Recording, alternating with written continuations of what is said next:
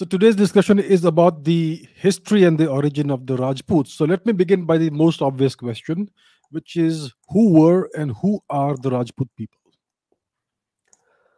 Um, See, the question of origin becomes clear the moment we observe that the Rajputs are just a subset of Kshatriyas that persisted in the north in the medieval era. Now, the Rajputs have previously been known as Rajputras, Rajanyas, as well as Kshatriyas before the ascension of Apabhransh based languages. So what happens is that around the 13th, 14th century, the Apabhransh based languages get the ascension, and Sanskrit as a mainstream language begins to recede and vanish. It is not to say that Sanskrit was an extinct language at that time, but it didn't have the mainstream presence anymore.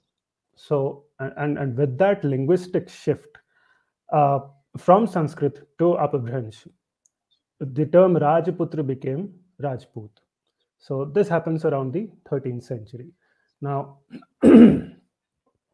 the reason why we're discussing, this is even a topic of discussion, is that there's a lot of propaganda and debate going on around the origin of Rajputs, and what they do is they misuse these subtle changes of terminology to project as if the Kshatriyas, the Rajputras, and Rajputs, they're all some genetically or ethnically, different groups, and they have some kind of a mixed origin or anything like that. But none of that is true.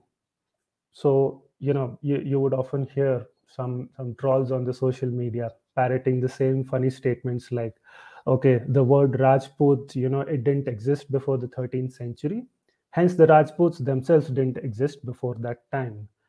That actually cracks me up, because, well, guess what, the word Hindu as well did not exist before the 6th century BCE. Should I now suggest that the Hindus didn't exist before 2500 years in the past? So I mean, what I'm trying to say is that just as you find culturally and genetically the same people before as well as after the first occurrence of the word Hindu, and you say that Hindus were there even before the 6th century BCE, it's just a new term that has developed somehow. And honestly, there's no evidence to doubt that. Similarly, my point is the milieu of the people identified as Kshatriyas, Rajputras, and later Rajputs remains the same. It's the same culture, the same religion, same values, similar policies as well. Now, I'll just give a few examples of that to show that there is a continuity. One is of administrative frameworks. So, in the early medieval centuries, you would find the Kshatriyas or Rajputras in the feudal order governing Chatursheetikas. What is a Chatursheetik? Chatursheetik is a unit of land covering 84 villages. So you would have some Samant or some feudal who would govern that unit, that land as a unit of 84 villages. Later, you find Rajputs governing Chaurasis. Even till date, many localities in North India are known with this term Chaurasi. Should I say that the unit of 84 villages didn't exist before the term Chaurasi? Of course not. The same unit of 84 villages existed in similar feudal setup earlier as well, with the name Chatursheitik, right? So what changed? Just the language, and hence the word, a subtle change. Now, other than the administrative framework, if you come to traditions, uh, the early medieval era, you find Kshatriya, Rajanya, or Rajputra ladies committing sati. Okay. After the 13th century, again you have the women of same ancestries, same clans still committing sati. Just the word has changed for them to Rajput now. So, other than the Charans to some extent, because of heavy influence of being with the Rajputs all the time, no medieval caste except Rajputs has consistently carried as a tradition the act of committing sati. This I'm talking about the North. So I won't comment about isolated cases here and there. My point is about the continuity of the tradition, which has been preserved in the medieval era only in the Rajput caste. See, I'm not glorifying or admonishing the tradition here. My point is not even about the tradition, but about there being enough continuity beneath the change of terminology. And sati as a tradition is not some fashion trend that can traverse across the horizontals or verticals of the society. It involves the sacrifice of life, right? So traditions as intense as this, they propagate by blood generation to generation and consistency of a particular type of environment and upbringing. That's why sati as a tradition traveled within these limited lineages, and that's how you can trace the history of a people using such intense traditions. So the fact that sati is not only found in post Apabhransh medieval India, but also many centuries before it among the same clans and the same Kshatriya people, and we have inscriptional evidence of that, plenty of it. That tells us how confident we can be about the origin of Rajputs, at least much before the touted 13th century, right? So in the if you come to the clans, early medieval centuries, you find the clan names like Chahaman, Bhatti, Pratihar, Rashtrakoot, Chapotkat, Dadhichak, right? Now, after that language shift, you have the clan names as Chauhan, Bhati, Padihar, Rathod, Chavda, Dahiya. Are we going to say that since the word Chauhan was used for the first time in the 14th century, hence there were no Chauhans before the 14th century? Now, that's how retarded it sounds when the Rajput origin is questioned like this. So basically, it's the same people whose popular clan name was earlier a Sanskrit word like Chahaman, and now it happens to be an upper branch of that word. That's all. Chahaman became Chauhan, Pratihar became Padihar, and so on, right? And if I want to reinforce this, there are ways to be double sure of this. Uh, so in epigraphy, if you notice, there are two plates of same date in Ghatyala. It's a place near Jodhpur. They're both belonging to the same 9th century king, Kakkuk Pratihar, also known as Kakkus Pratihar. So one of the plates is in Sanskrit. It identifies him as being of the Pratihar clan. Okay, Sat Pratihar Jatina, that's the word. Now, the other one is in Prakrit, and it calls him Padihar. Okay, 9th century, same guy, same date, two different languages, two different words, right? Outside epigraphy, if you look in literature, in 12th century AD, the famous Jain Acharya Hemachandra, he writes his grammar work called Dvayashraya Mahakavya. So there what he does is he first puts in a Sanskrit, a Prakrit word, a verse, and then elaborates on it in Sanskrit. So there at one point he mentions the clan as Padihar in a verse, and then while elaborating on it in Sanskrit, he uses the word Pratihar. Why did I take this example? That seals for us that these are same clans which were operating before as well as after the word Rajputra turned into Rajput. Okay. So lastly, I also want to connect this to the fact that these clans which I'm talking about, like Chauhan, Bhati, Padihar, etc., who are called Rajputs since the linguistic changes, and who are a part of the group called Chhattis Rajvansh of Rajputs. So they are seen intermarrying each other before as well as after the appearance of the word Rajput, the same clans. So they were not marrying outside this cluster of 36 clans when the term was Rajputra. They were not marrying outside the cluster when the term changed to Rajput. What does that tell us? It tells us that so far as the people are concerned, nothing changed. There's no room for doubt. Not only the Rajputs existed much before the touted 13th century AD, but they are purely just a medieval continuation of the ancient Kshatriyas. Okay, so that's about the origin. And So there's one more insinuation which comes across, that is that the Rajputs have a mixed origin.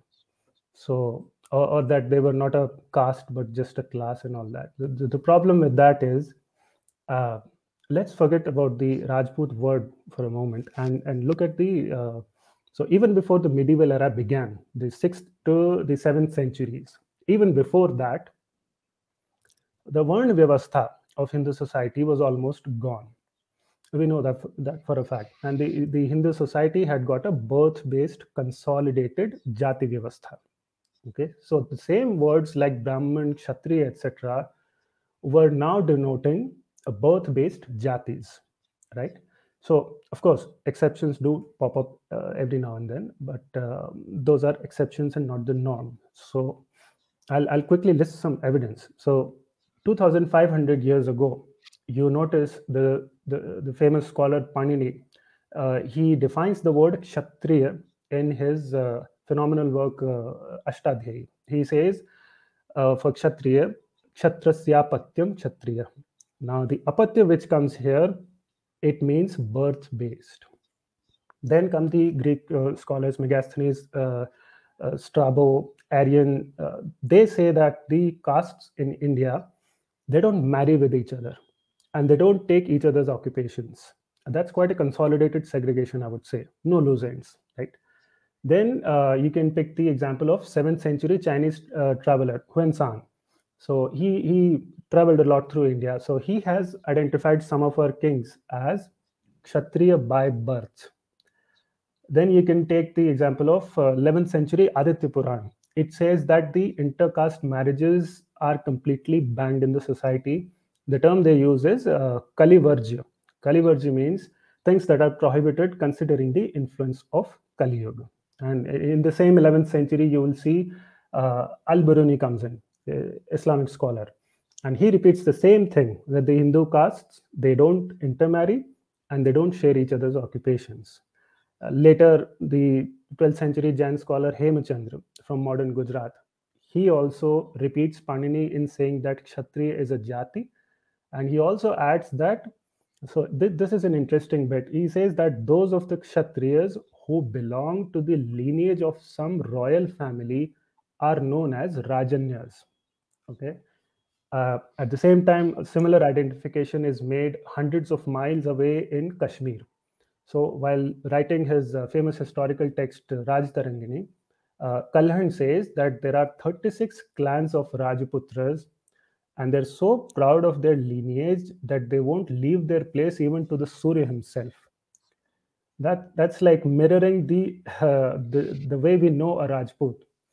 So these are just few examples, and with a consolidated Jati Vyavastha like this, the collective Rajput identities components, at least a vast majority of them, which were also called Rajanya and Rajputra, they cannot come from outside of the birth-based Kshatriya Jati. We have seen why. So this fundamental fact is unmoved even if we discard the things like, okay, there is no divine origin from epic characters like Ram, Lakshman, and Pandavas. Even if we discard all of that, the Kshatriya origin of Rajputs going back deep into the ancient era still stands on a solid base, right? And so my understanding about these terms like Suryavanshi and Chandravanshi is that these there were some branches of Kshatriyas and the calendars that they used to follow.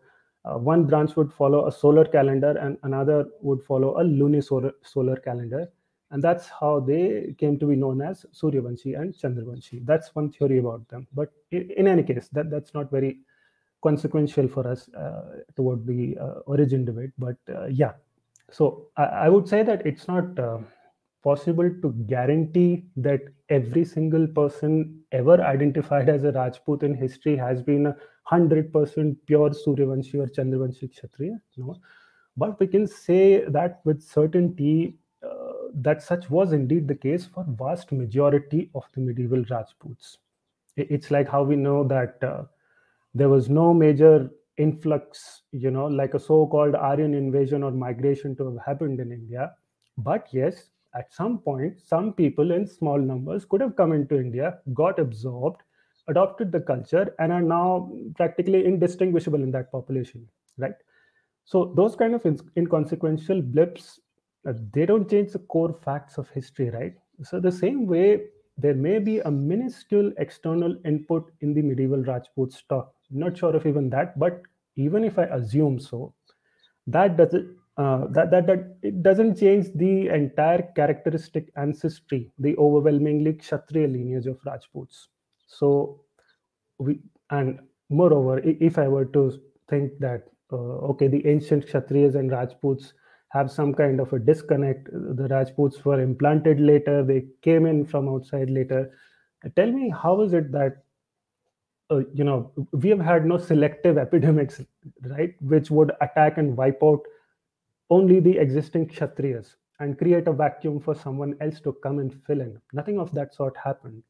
What I'm trying to say is that if you say that, okay, Rajputs have come in from outside, what happened to the existing Kshatriyas? So, just as we say that the present day Brahmins are descendants of the ancient era Brahmins, what's the problem in saying that Rajputs are the descendants of the ancient Kshatriyas? Right? So, there are people who like to turn a mole into a hill for sake of propaganda, and these fabrications on the origin of Rajputs, to my mind, they're actually a red herring. Red herring because this is done to distract from a fact that there is a bogey of Samantwad raised over the mainstream ever since the early 20th century. And it has been in constant use to continue disenfranchising the Kshatriyas of our society. And they've thrown everything at it: academia, Bollywood, the so called subaltern politics.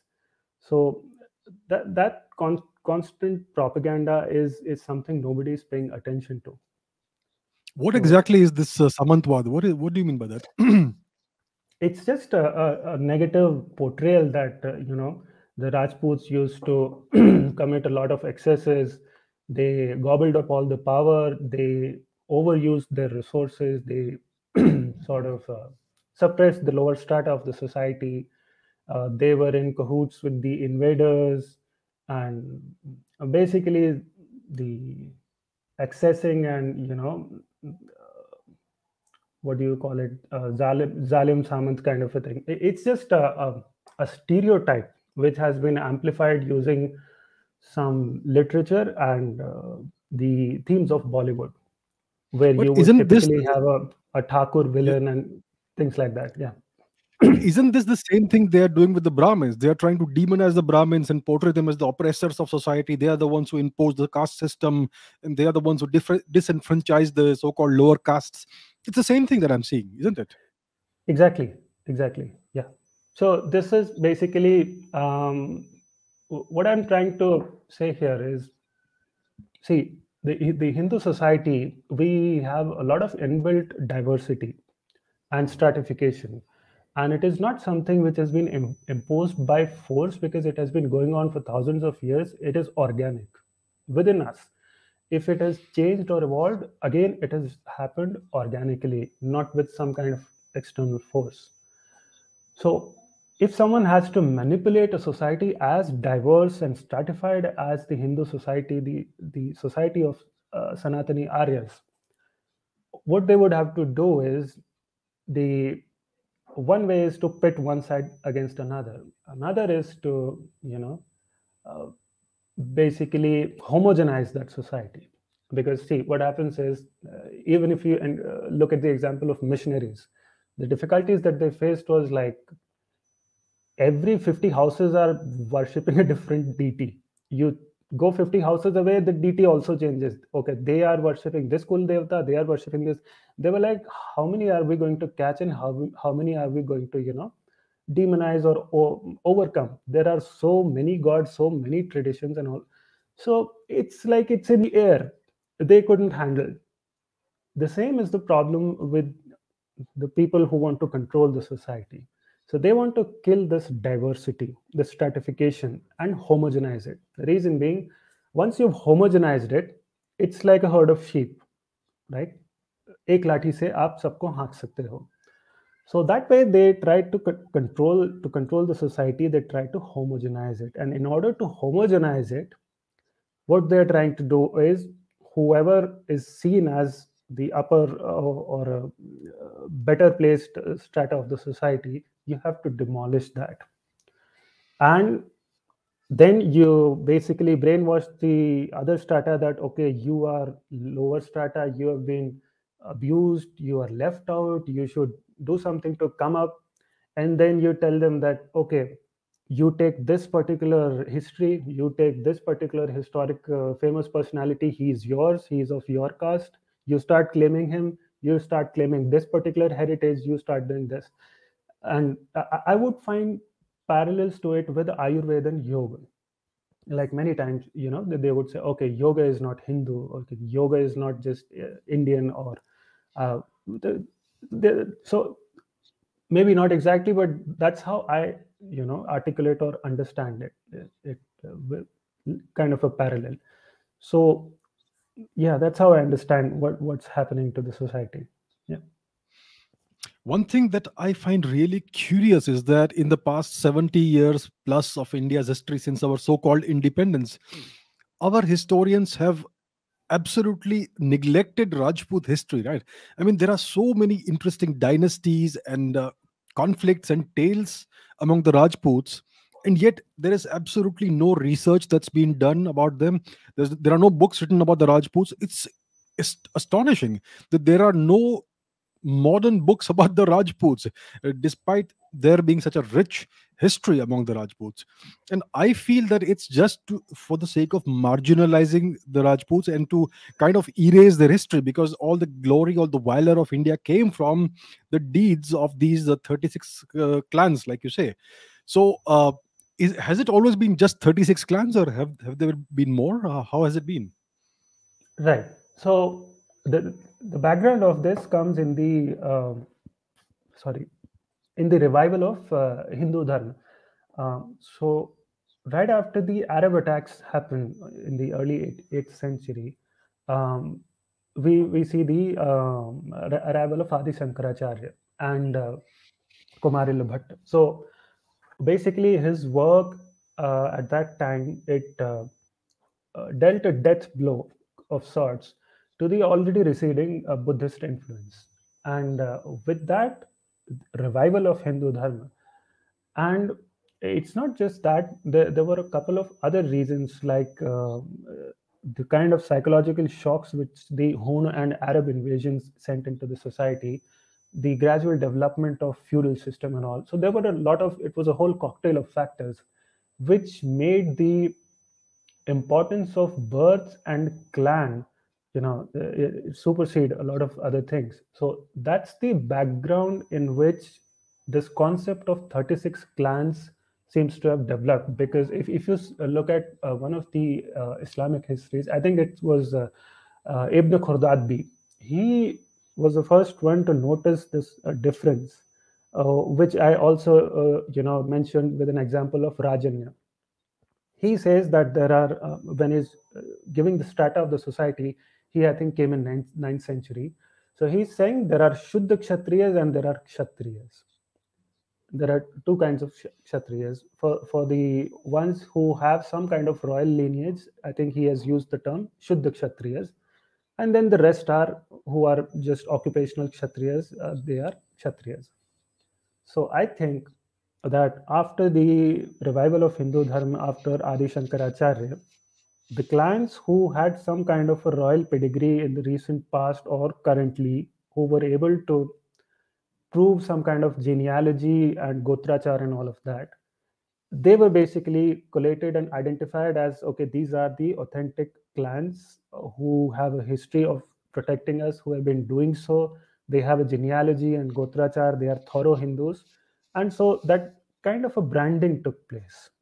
And so that 36 clan list was then first time it was mentioned in Kashmir. And since it has been mentioned in Kashmir, which is a bit of a far-flung area, one can easily surmise that it was prevalent in the mainland North India as well at that time or even before it. And then, yes, of course, with time, because old clans go, new clans come in, it keeps happening. Geography wise, in one geography one clan is there, in other geography it's not there, it's absent. So accordingly, at different times or geographies, these lists would have a bit different composition. Like you would see some clan name is there in one list, a few centuries down the line it's not there in another list, or in another geography's list it won't be there. So that kind of variation happens. But broadly, yes, you will see a lot of clan names carrying, commonly throughout those lists. So there is a list found in Prithviraj Raso. There is a list found in Kumarpal Prabandh. And Raj Tarangini doesn't provide a list. It just says that there are 36 clans. There is a list found in Vastu Ratnakosh or something like that. I'm forgetting the name of the text. So yeah, continuously you will see multiple lists have been given. Yeah. Now, if we study various textbooks, Indian history textbooks, for instance, R.C. Majumdar or whatever else, even good writers, the speculation typically is that the origins of Rajputs are not quite known. They may be most likely of outside origin, either Indo-Greeks or Scythians or Kushans or Huns, Indo-Sassanians or even Gurjars, whatever that is. So, what exactly is the origin? Do some Rajputs, like you just mentioned a while ago, do some of them have some foreign origin, or are they mostly descendants of the ancient Kshatriya clans that have been present in India since the Vedic age? Sure. Yeah, I would reiterate that most overwhelmingly, overwhelming majority of them is of the ancient Kshatriya lineage only. And there is no reason to actually believe otherwise, because there is no evidence to suggest otherwise. And so far as these scholars who seem to have given different theories or suggested otherwise, I would say not everybody was inspired by some kind of propaganda. What happens is that at different times different narratives are popular, and the condition of research, or those or political situations are different. So there may be some reasons due to which, and then there is that tendency that, okay, a lot of scholars around me are saying this thing, so if I have to talk about this topic I will use this line of narrative, and they basically adopt it. So that's how it has happened. Like the early 20th century Indian scholars, they did not go hammer and tongs against the Aryan invasion theory. So they were just going with the grain, right? And they, of course, the kind of research which was happening around this at that time was not, at par with how much has been done in the past few decades. So yeah, those are the reasons. And then of course after the independence, the academia was clearly hijacked by our left-wing friends. So they had their own purposes to cater to. So because the left, what it believes in is that they want to recreate the whole society in their own utopian kind of an image. And to recreate something, you have to demolish what is existing. That's the reason they keep on targeting history, and they keep on targeting the existing strata of the society. But then when the right wing comes into ascension, uh, they begin to distort the picture for a different reason. They basically start distributing history like it was some kind of toffee or candy. Okay, you take this particular historic personality. Mehir Bhoj is yours, or Anandpal Tomar is yours, Prithviraj Chauhan is yours. That kind of thing is happening, which was not expected, at least from the right wing. Yeah. Now, are the Rajputs purely a North Indian phenomenon, or have there been Rajputs in southern India as well? I mean, that's an interesting question. What do you think? Yeah, I did try to search, but I haven't found Rajputs as a society or any kind of, a condensed group formation in the south. And I think there are plenty of reasons for that. The way the politics of north changed with the attacks, the Hunas, the Arabs, then the Turks and all. I would say the North was bearing the brunt of all of that more than the South, before the South at least.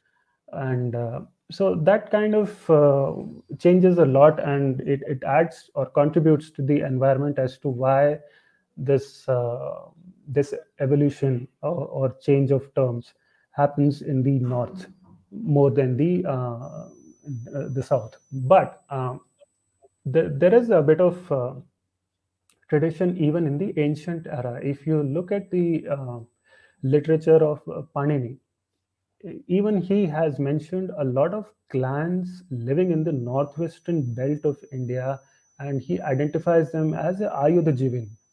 And I think Chanakya has also written about that, Shastra Jivin or something.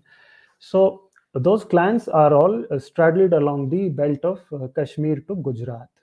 Okay, this whole northwestern belt of India, you have various clans like Rajanya clan. There is Yodhe, there is Arjunayan, and I think I'm forgetting a couple other names. So there were a lot of clans like that, Udumbar and some other clans. And coincidentally, the mentions of 36 Rajvanshas also mostly come from Kashmir and Gujarat, that whole northwestern belt. So I think there is a lot of continuity there as well. Yeah. Now, is there any connection between the great Chhatrapati Shivaji Maharaj and the Rajputs? I mean, it is claimed that he also was himself a descendant of a Rajput lineage. So, could you throw some light upon that? Yeah. See,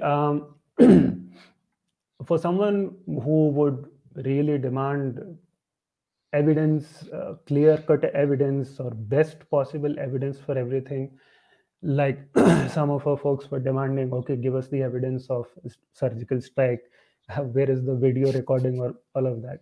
See, it's not possible to really convince to that degree that Shivaji was a Rajput, because when you go to history, the data is more often than not sketchy. So the best we can do is look at the available evidence, analyze, and form a best possible assertion or theory that, okay, this is how it has happened. To think that you can do anything beyond that is not wise. So my theory or my stand around it is, I am convinced that he was of a Rajput lineage. But if you ask me, like, okay, provide some kind of irrefutable evidence that way, it's tough, because our history is complex for the reason that it is human history. It would be as complex as human life is. It would have those glitches and those issues which human life has. If a clan or a family has migrated, gone through some kind of isolation phase, or basically ups and downs, you can take it for granted that their genealogical knowledge or those records would be broken, right? So those kind of that kind of haziness or ambiguity is there when you talk about the ancestry of Shivaji. But there are plenty of indications to be sure about it. And my point is that instead of proving that he was genealogically a Rajput, what's more important for me is that how were the contemporaries of Shivaji looking at him? I'll give just two examples here. There is a lot of other evidence as well. When Shivaji was in captivity at Agra, under the captivity of Mughals, uh, his innermost cordon around him was of Rajput soldiers, the Kachwahas. Then there were Meena soldiers, and then the outermost cordon was of Mughals. There were easily hundreds, if not thousands, I think thousands of soldiers uh, around him. So the one incident has been reported where, in third person, someone was telling one of the officers.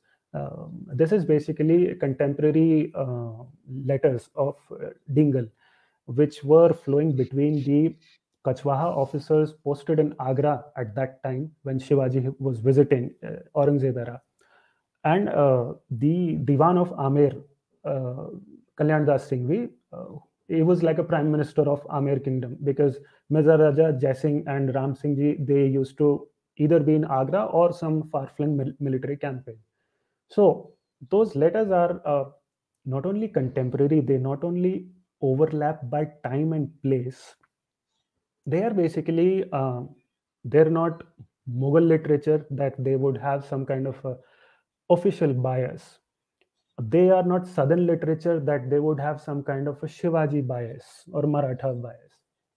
They're straddling in between. That is Rajput official correspondence. So reasonably neutral as well. Now, these officers who are having some chit chat, they say that we saw Shivaji up close, and some of them even met him, or and all of that. So one of them praises that he is a very kharo hi bhalo Rajput. That's the line which comes. It's like he's an authentic, a good, genuine Rajput, and I found him just as I had heard about him.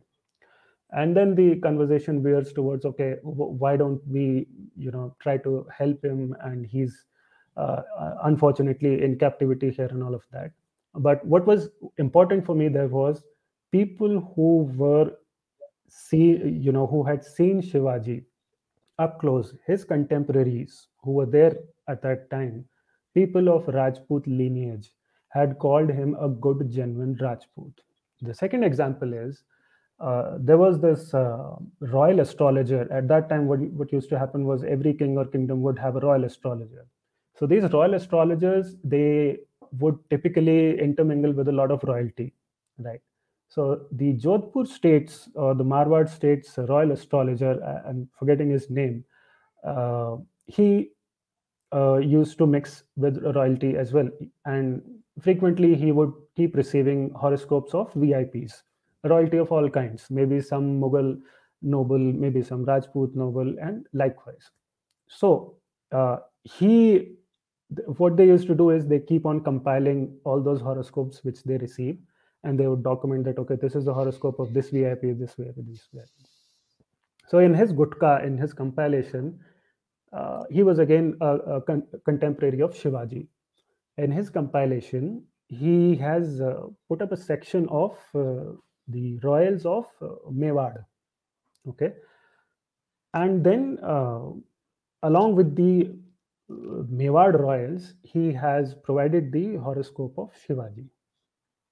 Okay, so this way you can basically, what I'm trying to say is, his contemporaries, people who knew him, people who were there at the time, they clearly considered him a Rajput.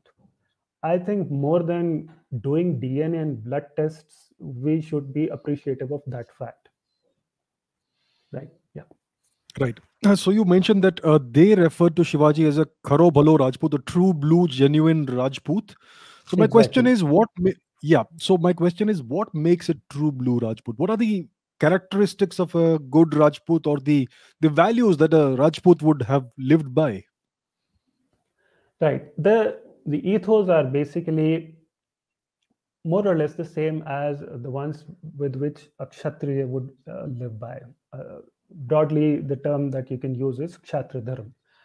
It's the same difference which exists between a soldier and a goon. Basically, anybody can stand with a weapon and fire, right? But everybody who has a weapon and fires is not called a soldier, right? There is a difference. The difference is of culture, of ethos, of principles that you follow. So when you come to Rajputs, the ethos were mostly around being a protector, just as a soldier today is. The term that was used back then was Gau Brahman Pratipalak. So their ethos were around setting the highest standards of conduct, behavior, as well as being the protectors. And honor, of course, had a lot of importance. The sense of pride was highly developed. Okay. And yeah, of course, bravery was a given, obviously. So those are some of the characteristics by which you can identify a Rajput. Yeah. There is something in Japan. They used to have a class called the samurai, who were Yes. warriors by birth, warriors by blood, and they had this code of conduct called Bushido. Bushido is the code of conduct that you lived by and you died by. So I kind of it's very similar in a sense to the code of conduct that the Rajputs would have.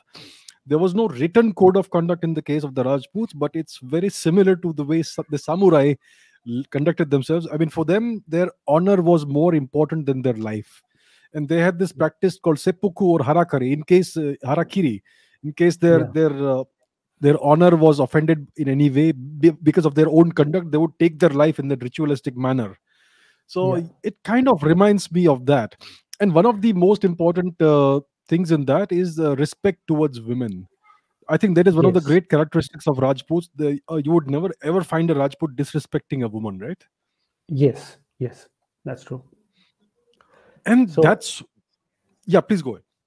yeah, I was just going to say that because you mentioned that it's not written. I think, yeah, that's a problem which you know kind of propagates throughout our society, not just in Rajputs. We haven't had a good writing tradition uh, throughout. Like, for a lot of things, it used to transmit generation to generation on a verbal mode. And even when we used to write things, the approach was not like, okay, I have to write some history in a systematic manner to protect knowledge. So those kind of problems were there. Yeah. I think it's You a know, wider I issue. yeah, I have a different thesis to this. Like, we know that we had these so many of these great universities throughout our country, which dotted Mhm. the length and the breadth of the country. We had Mahaviharas, we had great universities, Nalanda, Takshashila, Vikramshila, Udantapuri, Telhara, so many, Sharda Peeth. And each and every one of these universities was destroyed. Every library was burned down. The Nalanda library is supposed to have burned for months. Now, obviously, it's books and records that burned in there. So maybe we Right. did have all of this, but it was all destroyed. That is also a very strong possibility. Would you agree? No, not only destroy, I completely agree with that. Yes, that was a big jolt. But it again indicates that knowledge traditions were a bit more centralized than you would typically want them to be, I right? agree. Because Yes, because it's like sort of a weak link that, okay, if the library is gone, the knowledge tradition is gone. So yeah, it did deal a jolt to us, but then I would say that knowledge was not destroyed, because since our society was stratified and there was a clear segregation of occupations and knowledge systems or skill sets, so knowledge did transmit, but generation to generation, right? And that eventually led to basically being knowledge being in silos. Okay. When knowledge is in silos, that's when it becomes even more vulnerable to destruction or vanishing. So you can basically draw a parallel with the example. Okay, I'll again give a military example. Subuktagen, he was fighting the Shahis in the Battle of Lagman around the end of 10th century, if I'm not wrong. The tactics that Subuktagen applied, dirty tactics, to defeat the Shahis, the same tactics Muhammad Shahabuddin Ghori applied 2 centuries later in the Second Battle of Tarain. My point is, if they could do, why couldn't we? So we didn't have an institutional framework which would not only document the data as well as experiences of our interactions with these militias, in terms of, okay, what did they do, what was the impact, uh, what did we do to counter them, what worked, what didn't, what is this doctrine of Islam, what is the ideology or theology which is working behind these powers, these forces. That study, either it didn't take place, or it was living in silos which got destroyed in isolation. There was no institutional framework which would transmit it, not only document it, save it, but transmit it to people who are supposed to receive it and take those lessons and maybe, you know, fight better or use them better. So yeah, those kind of problems existed. Yeah. Well, that brings me kind of to the present day. I mean, just let me take a diversion, that because even today in India we don't have military universities and colleges. I think we may Right. have an IMA here and there, but it doesn't really study all of this and disseminate the information and the tactics, strategies, lessons from the past 1,000 years of Indian history. Because that's what we need. We need to teach our officers these bigger concepts and lessons, and meld all of that with strategy, tactics, doctrine, and all that. I don't think we have that even today. And if you look at Right. the countries like the US and China, they have military universities and colleges in which these things are taught as one of the core fundamental courses. So I think we Yes. still haven't learned the lessons, isn't it? Yeah, we haven't, but I would say there is some movement on that front. I forget the name of that university, but I think some university is being set up, uh, I see. Shastra University or something. Sorry if I got the name wrong. I completely at loss about the name, but I think there is one such university either being set up or it would have been set up by now. But one such work was going on. Yes, under this government only, the current NDA Well, government. that is very enthusing. I'm very happy to hear that, but it's something that should have been done 70 years ago. I mean, Exactly. and you need military researchers as well, not just instructors who will stand and deliver lectures. And Right, we don't have right. any of that happening in this country, which is See, very disappointing. Yeah. our prime minister was not even interested in having an army. Forget about having think tanks or universities. Yeah, yeah, I know. Now, one of the things about Rajputs, like I mentioned, like you also agreed, that is that they have the highest respect for women, the utmost respect for women. You could not Mm. imagine a Rajput disrespecting a woman of any portion of society in any way whatsoever. Now, that is interesting because it is also alleged about the Rajputs that they used to drown their daughters in milk. So, is this a fact or is this a lie? Sure. I won't say it's a fact or a lie. Let me put things in perspective, Okay. because again, it's never black or white. It's almost always gray. So one of the worst things that has happened in mixing sociology with history is doing extrapolations and generalization. That's the worst part of it. So female infanticide, that's the term, I think. So this Yes. is uh, it's one of those cases. And to talk about female infanticide in case of Rajputs, I would start with marriages. Now, marriage in India is, and especially has been, an organ of social status for both sides, but more so for the girl's family. So, in medieval times, the girl's family would always try to marry upward in the social strata as a means to raise their own status and network. Sorry. So, yeah, nothing inherently bad with doing that, but the and yes, the tradition of hypergamy, like that was a good excuse to keep going with it, because one man can have many wives, so that thing, it helped with it, propagating it. So now we know that there is a pyramid hierarchy, right? It always turns narrow toward the top, right? Uh, so a caste or a clan in that hierarchy, which is already up high in that pyramid hierarchy, they are anyway short of options to to marry upward, right? If they also happen to have a lot of daughters whom they have to marry, it gets even worse. So that is where female infanticide began in the higher strata of our society, and gradually the dowry also kind of got consolidated or fixated, and it became a marker of status for the girl's family, and it added further more financial strain to their prospects. So later, when the Rajputs toward the late medieval centuries, they start losing financial resources for various reasons. I'll not get into that here, but with that, the reasons for female infanticide within the Rajputs became more financial than social. So, yes, it should have been my opening statement. It did exist, but I'm just providing the context and perspective here. So So, how widespread was this practice? right. Um, I won't say like, every house or everywhere it was happening. I'll come to that, why that's not the case. But before that, this practice is not limited to Rajputs.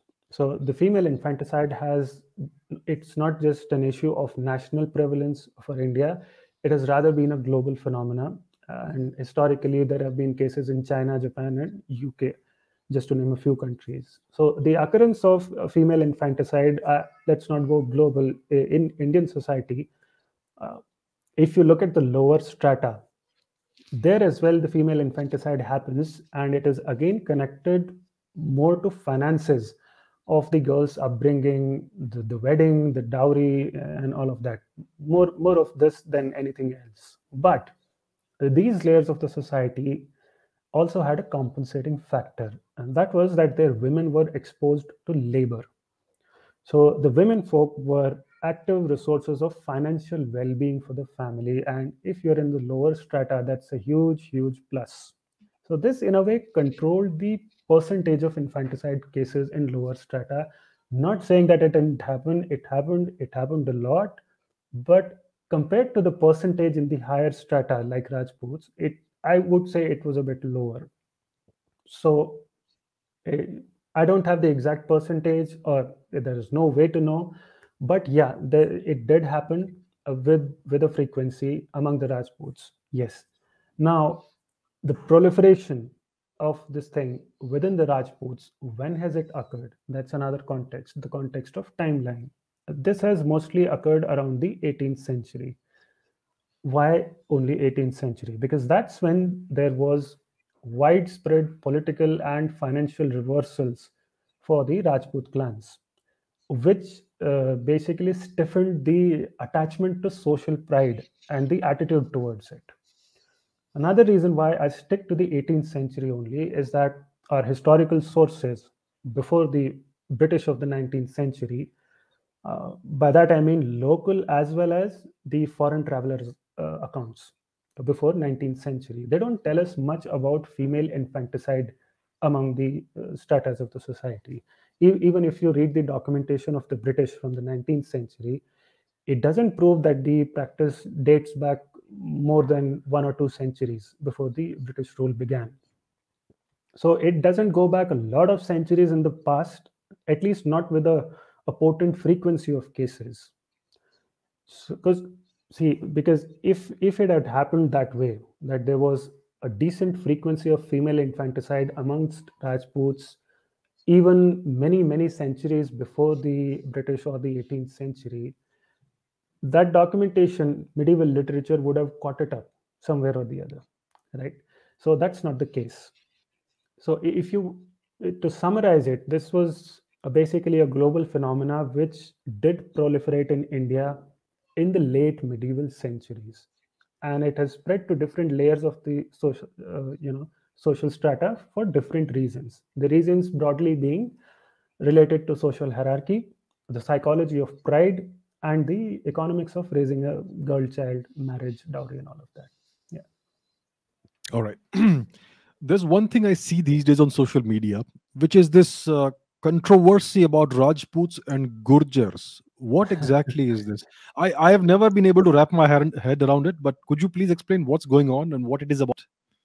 Sure thing. So, uh, honestly, this controversy has nothing to do with history. At least that much I can tell to begin with. It's just a socio-political propaganda. of course, with backing from political parties. The way I understand its root cause is the need hierarchy.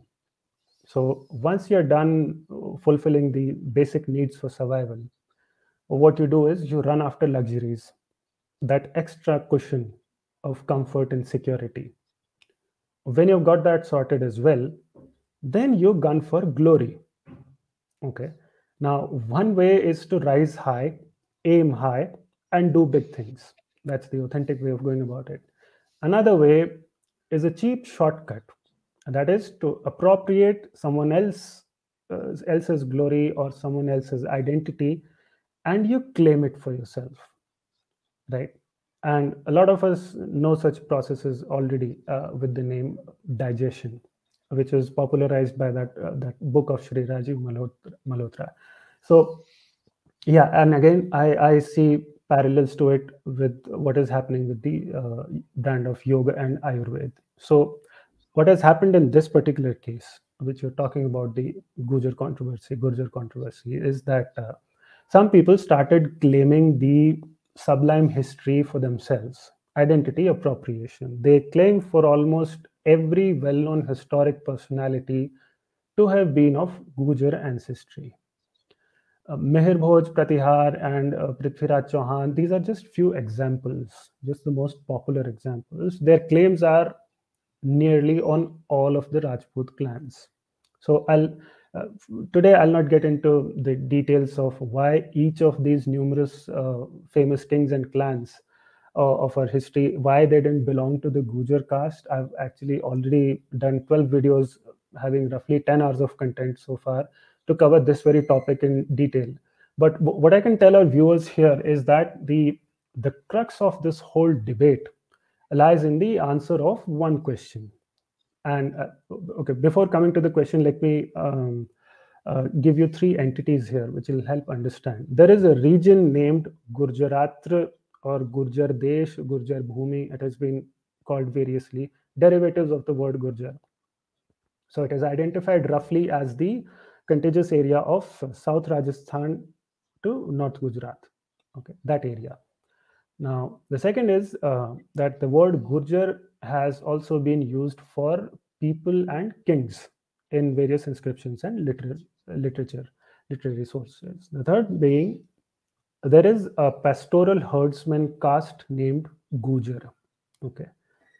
So coming back to the question is, did some people called Gurjar name the place after themselves as Gurjar Desh? Or was it that the place was already named as Gurjar Desh, and then accordingly all of its natives and residents were called Gurjar? Right? That's the question. What is the flow? Which way is it flowing? The short answer is that the place had the name Gurjar Desh already, and from that geographic identity, its residents were called Gurjar. And that was the norm of that age. It's not just a peculiar case about Gurjar Desh or Gurjaratra. That was the norm of that age. The residents of Lat Desh, Marudesh, Sindhu Desh, Kosal, Kaling, Karnat, etc., they were all known by their region. It was a widespread practice of picking geographic cognomen. And okay, then the boundaries of this Gurjar Desh, they have changed throughout the history. And again, there is nothing exceptional about it. Just as any other region or kingdom's boundaries would change throughout the history based on the fortunes of the political power that governs it. Even if you take a modern example, uh, imagining that, okay, the United States of America, it basically gets some new landmass contiguous to its borders. Basically, they acquire new land by force or by peace, whatever you want to imagine. Now, 100 or 50 years down the line, if I would go in that area, stand there, I would say that I'm sitting in United States of America, right? So that way, the geographic connotation or the region known as United States of America has expanded. Later, it might contract. The same thing has happened over and over again throughout our history through the various kingdoms and regions, right? It is nothing peculiar or out of the blue. There is, absolutely ordinary thing. Happens all the time. So, for most of the time, the core Gurjar Desh was this only, the South Rajasthan and North Gujarat. Now, the people running this propaganda, what they do is they try to obfuscate that the Gurjar people of medieval history are the same as the Gujar caste of pastoral herdsmen. The fact is, and this is important, throughout the Indian history, there is not even a single mention of the word Gurjar with the connotation of a caste or tribe. Starting from the first mention of the word Gurjar, which occurs in the pre-medieval Panchatantra, where a poor charioteer, he goes to Gurjar Desh to buy some camels. So right from there up to the end, the connotation of the word Gurjar is always either the region, the country with its name Gurjar Desh, or for all the inhabitants of the region belonging to various ancestries and occupations. So they have been called Gurjar, obviously due to having residence there. Like a citizen of America would be called an American. So that's why we find in medieval times, you will find Gurjar Baniyas, Gurjar Brahmins, Gurjar Jain, Gurjar Suthar, Gurjar Kavi, Gurjar Acharya, Gurjar Bhikshuk, Gurjar soldiers, Gurjar farmers, and so on. Right. So, and it's not just the absence of caste tribe connotation for this word. The flow of Gurjar identity going from place to people, it gets positive confirmation in clear statements to that effect in the medieval texts. I'll just give two examples. Uh, Abhay Tilak Gani was a Jain scholar in Gurjar Desh. So his ancestors, his literary tradition were all living and breathing Gurjar Desh. Okay, that means the best authority on this issue. And by the way, he's writing soon after Prithviraj Chauhan. So in his commentary on the famous Dvayashray Mahakavya of Acharya Hemachandra, Abhay Tilak Gani comes to elaborate on a word Gurjaranam. Okay. Now, the literal meaning of Gurjaranam is Gurjar people, right? It's like saying Americans, so American people. So, who are the Gurjar people? So, for that, Abhay Tilak Gani says for Gurjaranam, Gurjar Deshodbhava Nranam. I'll repeat, it is Gurjar Deshodbhava Nranam, meaning the people who are born in Gurjar Desh, who are natives of Gurjar Desh, they are called Gurjar. Are we going to say that a contemporary like Abhay Tilak Gani, with all the knowledge, tradition, and background behind him, living in Gurjar Desh, didn't know what Gurjar meant, and some 21st century trolls would know better than him? Second example. So then there is Shabd Kalpadrum. This text in turn cites the Shabd Ratnavali from Aurangzeb's time. It defines the Gurjar word as the country which suppresses its enemies. It goes Shatrukrita Tadanam Badodhyamadikam Va Ujjarayati Yo Deshah. And accordingly, then it says that its residents, the men and women, they are called Gurjar and Gurjari, and then it goes on to define their qualities. For men, it says Kalinga Sahasika itivat deshastha jane lakshaneti gyeyam, meaning the male residents of Gurjar Desh, the Gurjars, are clever and brave. Okay, and then the word for women is Gurjar Desh Vasini, and then it says Ato Gurjari iti kechit. Ato means hence or therefore. So because the residence is in Gurjar Desh, because she is Gurjar Desh Vasini, hence she is called Gurjari. So that's about the commoners. Then I just have to touch on the kings. After commoners, we are left with kings, because some inscriptions have the Gurjar word and its derivatives used for kings. So what you'll find is that whoever rules the Gurjar Desh, would take a title like Gurjaradhiraj, Gurjar Naresh, etc. Okay, just as the king of Lat region used to call himself Lateshwar. The king of Ajmer, the Chauhan kingdom, used to call himself Sapadilaksheshwar because his kingdom, the geographic area, was called Sapadilaksh. Sapadilaksh is 1.25 lakhs, Sawa lakh. So it was like a region of 1.25 lakh villages, and so it is called Sapadilaksh. So then there is the example of a 10th century southern king of the Gang dynasty from somewhere around Mysore and Bangalore. He was named, I think, Mar Singh. So he wins the Gurjar Desh in battle, and then he calls himself Gurjaradhiraj. And then 13th century onwards, you have numerous Muslim rulers of Gurjar Desh, right? Like the first example I can give is of Alp Khan. He was the brother-in-law of Alauddin Khilji. So he is seen having Gurjar titles. And then there were various, Gujarat Sultanate sultans and all of them.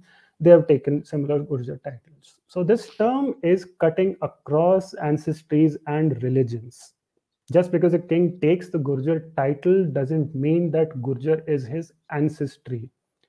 And like I said, the word Gurjar has never been an ancestry. And so it's a geography. And the application to a person is due to his or her association with the geography, like living in it or conquering it.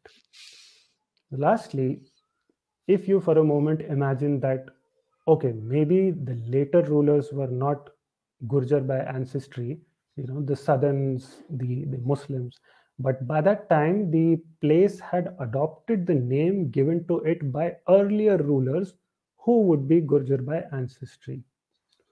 Okay, that supposition. The problem with that possibility is, firstly, how do you identify then who are Gurjar and who are not? Because we are conceding that the word used as title alone is incapable of determining. Secondly, there is this tribal zeal of medieval era.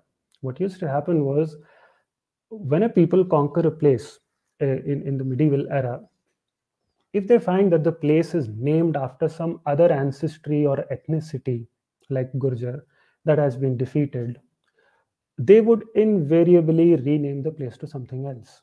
Why would you tolerate that? I mean, it's medieval era. So maybe with the name of their own caste, clan, tribe, whatever it is, they would rename. Yet nothing of that sort happens with Gurjar Desh.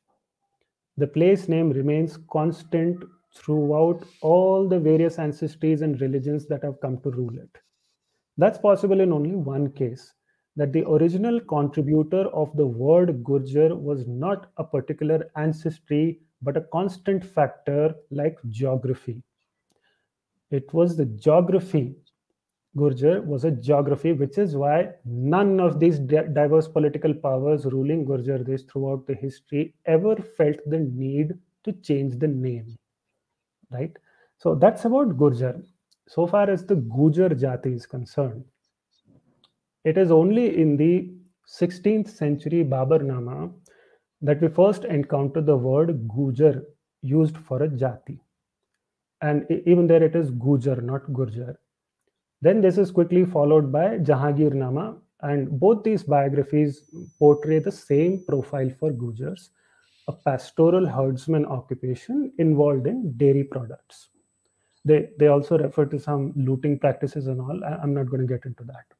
Later, the British gazetteers, they document what the ancestors of present-day Gujars have themselves said about their origins. So many of them have claimed a Rajput male and a Gujari woman's wedlock as the origin of their lineages. Different branches of Gujars have given different names as the Rajput male ancestor, but the pattern holds: a Rajput man and a Gujari woman. It's Anulom Vivah basically. So to this, the usual and shallow comeback that I hear on social media is, no, our history has been distorted by these invaders. But then even the internal sources of Gujar history echo the same thing. For example, if you pick one source, Dev Narayan Ki Phad. So the Phad is a tradition where a story is depicted by pictures and it is sung to people by bhopas, who are the storytellers. So Dev Narayan Ki Phad, it documents the entities of quasi-historic as well as religious importance for the Gujars. So they even worship its protagonists like Dev Narayan Ji. So Dev Narayan Ji belonged to the Bagdavat branch of Chauhans. Now the Phad says that the progenitor of this Bagdavat branch was a person named Bagji, and he had the face of a tiger, which is Bag in Hindi, and the torso of a human. So he was born from a Chauhan father and a Brahmin mother. And then Bagji eventually had 12 wives belonging to the upper castes. From them, he had 24 sons. So these are the first Bagdawats. So a few years later, the local king there, he was fearing that these guys are going to give me a challenge to my rule, the sons of Bagji. So he gets the sons married to Gujars, thinking that this way their occupation, their lifestyle, and position in the social strata would change. And so no more challenges for me. So that happened.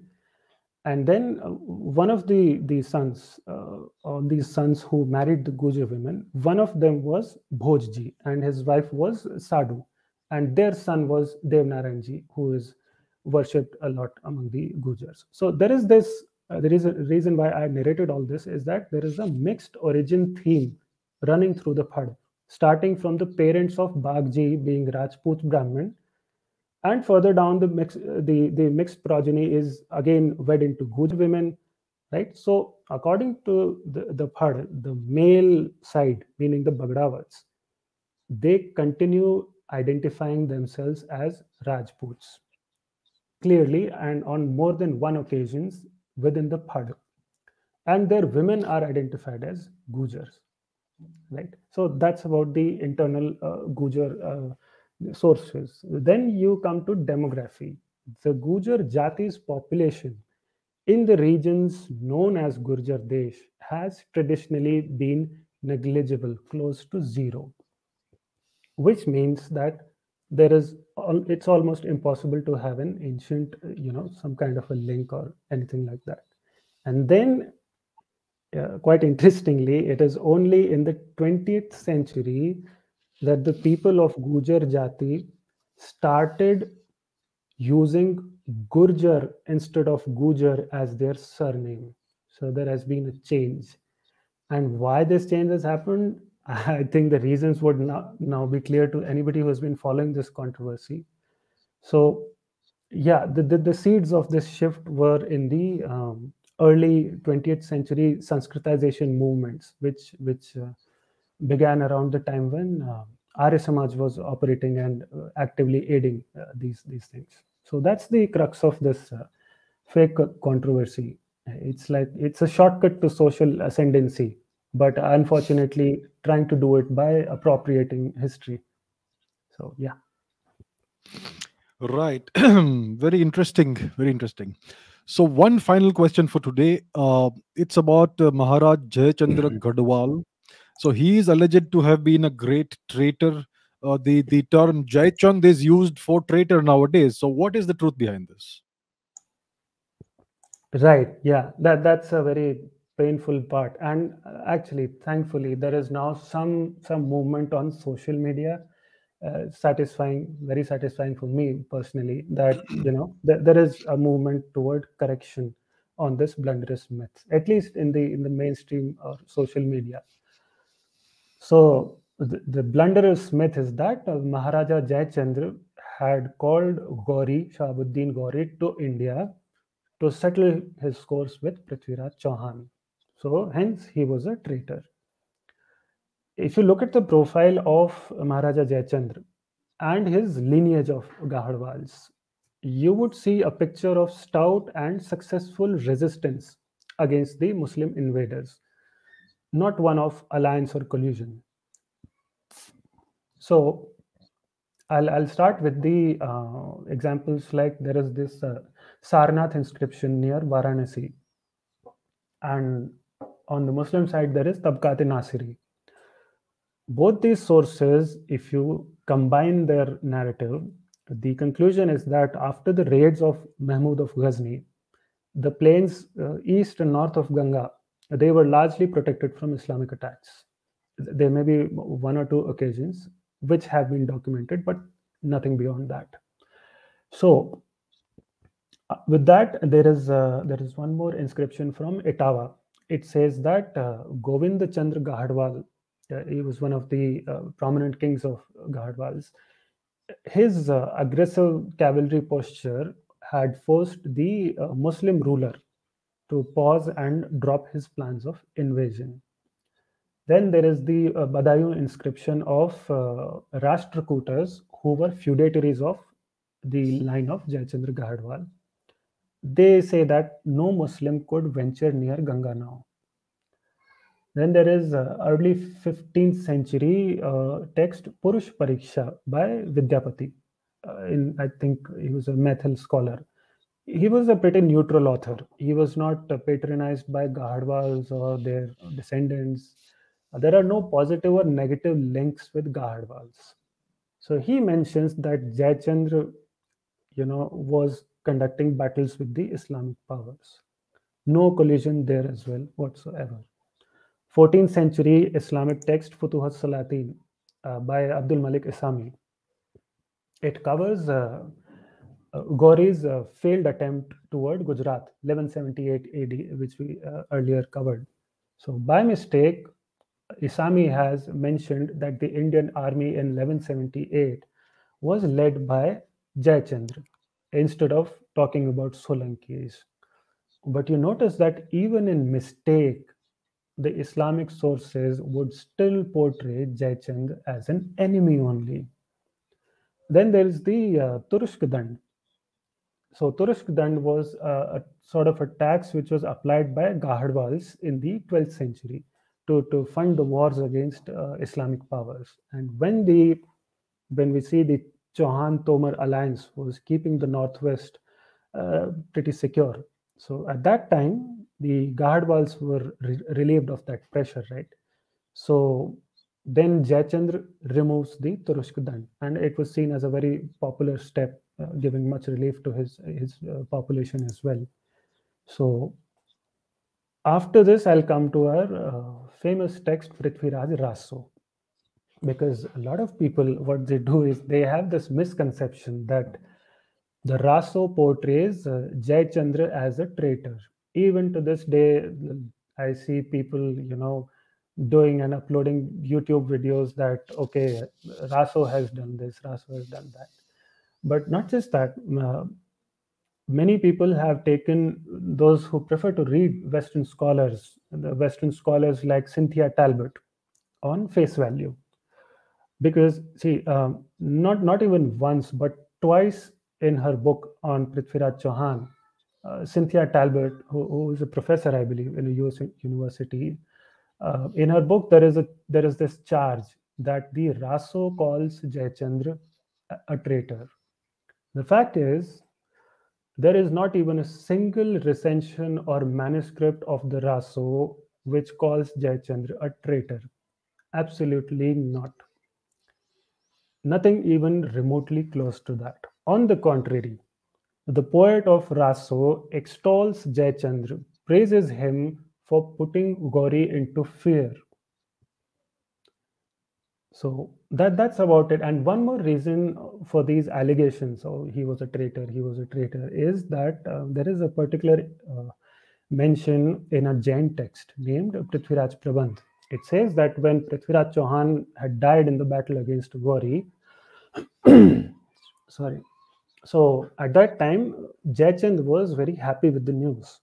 And to celebrate, he had his city illuminated with lamps. He had a Diwali of sorts. Now, what are the problems in accepting this?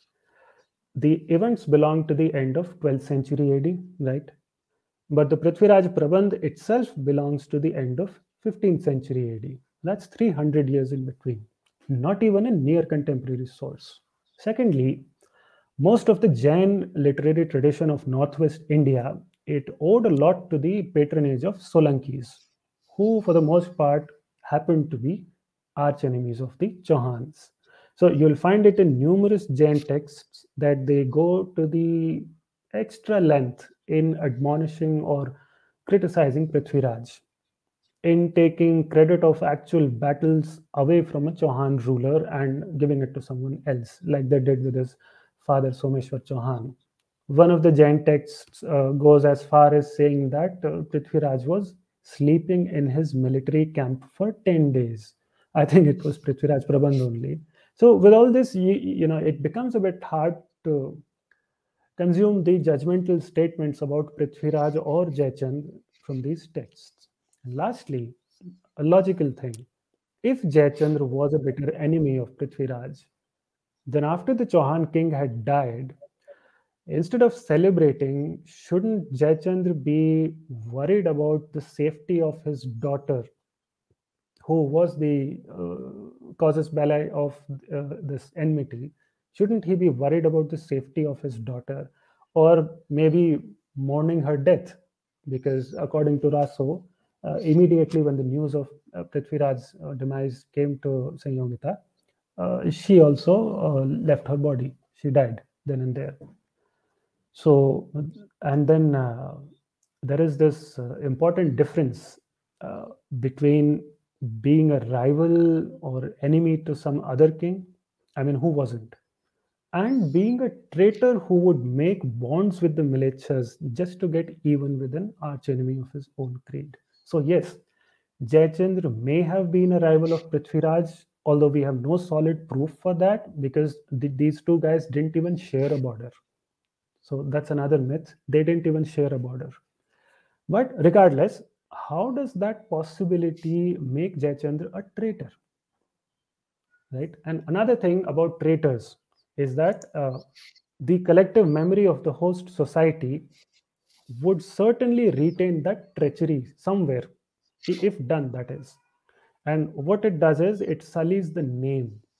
For example, there was a time when it was said that Pran was a villain brand in Bollywood, right? And parents wouldn't name their kids as Pran because of the negativity it brings. So, but if you see, for hundreds of years after these epochal events of the 12th century, we see no such thing, no such negativity tagging to the name of Jayachand. In the West, he is praised to the skies in the medieval literature of Rajasthan, like Prithviraj Raso, Ajit Vilas, Suraj Prakash. If you look at the other end, Bengal region in the east, Bengal's rulers had some tussle with Jaichand back then. So I can easily imagine that at least in Bengal, they would not have any soft spot for Jaichand, right? Now, when you check the British gazettes of Bengal, you see that men of the elite sections of the society are happily using the name Jayachandra. So the negative memory part is not there in our collective memory at all, right? So this thing, all of this whole debunking of the evidence brings us to a tipping point. What the hell happened? I mean, why was this man who laid down his life fighting the militias like his ancestors did, the man who gave us the Treta Ke Thakur temple inscription, which was crucial evidence in the Ram Janmabhoomi case? Why was this man admonished so badly? And an even more piercing question for larger introspection is, why did we continue believing these lies even decades after the independence? So I'll leave the introspection part to our viewers and I'll get to the genesis of this nasty myth. Genesis lies in the Ain Akbari, written in the end of 16th century AD by Abul Fazl. So Abul Fazl was like a bard for the Mughals. And when he started writing a Delhi centric history for Mughals, he hit a twofold problem. One was that Delhi had the status of being like a capital of the north for centuries now, even before Akbar. And the Hindu counter narrative had risen the memory of Prithviraj Chauhan to the stature of a Delhi based Hindu samrat. So, in his account of Delhi, Abul Fazl can't escape Prithviraj now.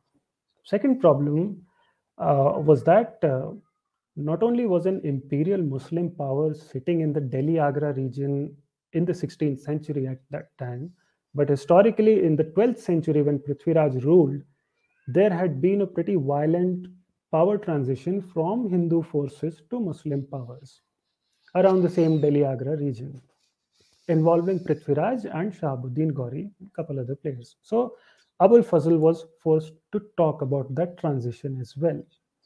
Now, that's a problem because his requirement, the requirement of Abul Fazl as a Mughal bard, was to somehow absolve the Muslim powers from the blame of the mayhem of 12th century, which was epochal, we know. So what does he do? He invents a villain in Jayachandra.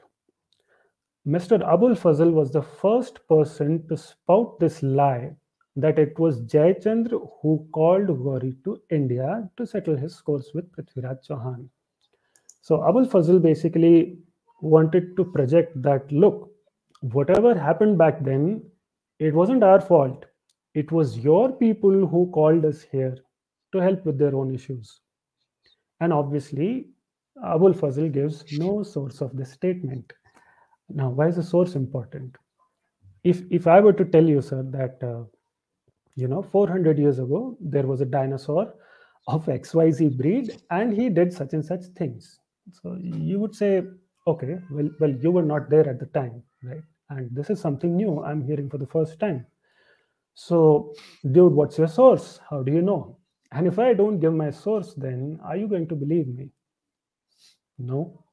So, well, then we shouldn't believe Abul Fazl as well, because despite being 400 years away from the events he narrates, he does not give a source. So that's how this myth is a myth, and that's how it came into being. The Genesis part is understandable, and I've explained it. What bewilders and saddens me at the same time is the long and pervasive life that this myth has had in our society and in all the sections, laymen, intellectuals, you name it, everybody. So that's a bit painful. Yeah. So, could you speak briefly about the achievements of Maharaj Jayachandra? I mean, where did he rule and what were his achievements? Yeah. So his rule basically was from around Gaya in the east and up to the around the Meerut, Aligarh area in the west, close to that. So that was the overall geography. And toward the south, his kingdom bordered the cultures of this thing, Kalinjar. Yeah. So that was the geographic expanse. And in terms of achievements, I would say uh, there was a lot of patronage to temples, building temples, and whenever he was able to, sort of thwart the Muslim invasions, he did bring relief to his population by reducing the taxes, and yeah, I think that's pretty much about it. But the, yeah, I don't pretty much remember specific achievements other than that, but he did lay down his life fighting for the Hindus and trying to protect his people. Yeah. All right, a very interesting discussion. We've covered a whole gamut of events in this discussion. So thank you so much. You are really very knowledgeable, and I look forward to having more discussions with you. Thank you so much for this. Thank you. Thank you for having me. Thanks.